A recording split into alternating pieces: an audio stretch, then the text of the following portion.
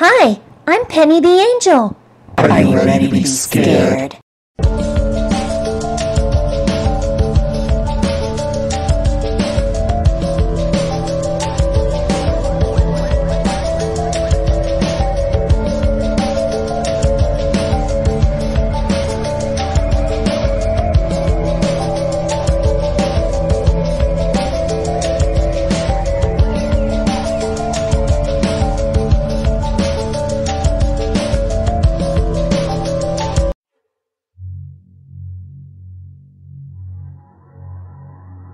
One day, a young married couple went hiking in the mountains.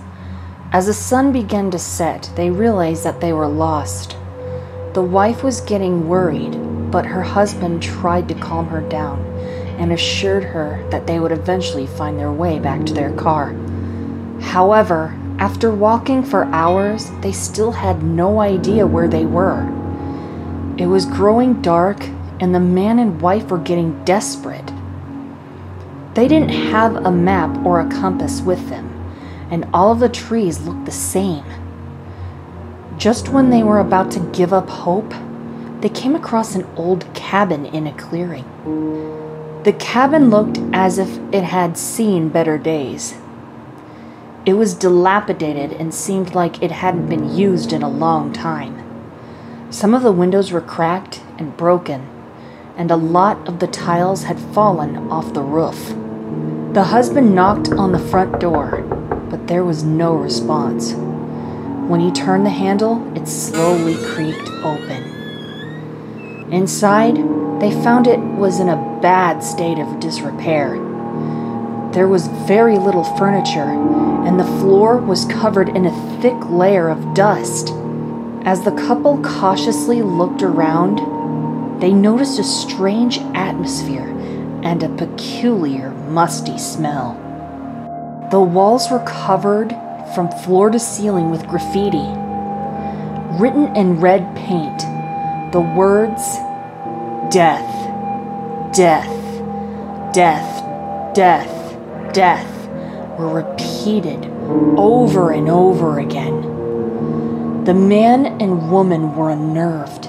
With a shaking hand, the husband reached out to touch the wall.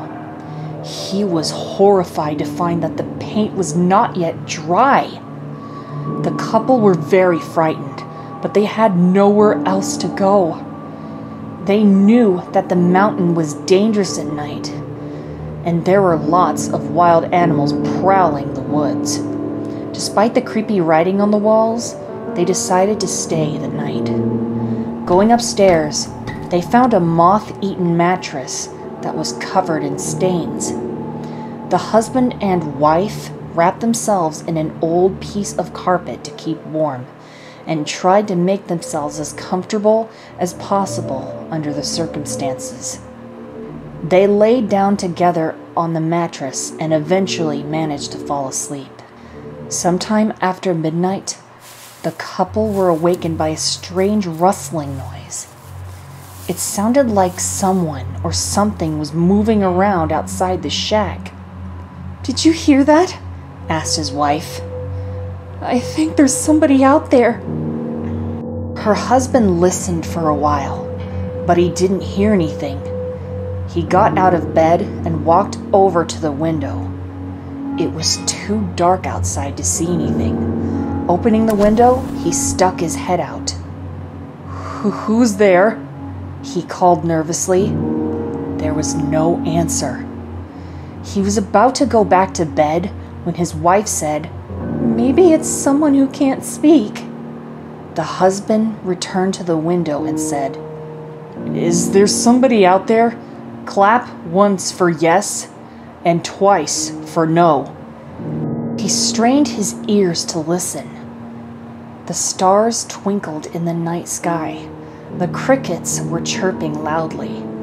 All of a sudden, he heard a loud clap.